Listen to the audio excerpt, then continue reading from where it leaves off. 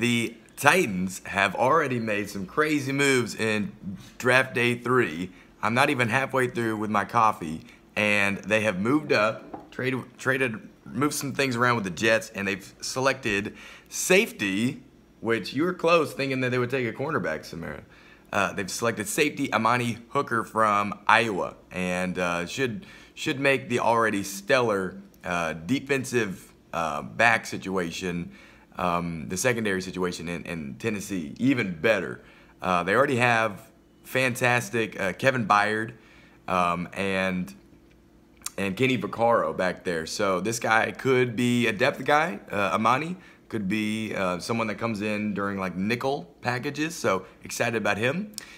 Thought the Titans would be taking an edge rusher, but you know they got their own plan. And then didn't get to say that I'm super pumped about A.J. Brown, wide receiver, right? Yes, she said yes. And Nate Davis, a guard. So I was definitely excited about adding someone for the O-line. So go Titans. Excited to see what else happens. You still think they're going to take a cornerback? Yeah. She still thinks it's going to happen. Okay. We'll see. We'll see. Go Titans. Tighten up.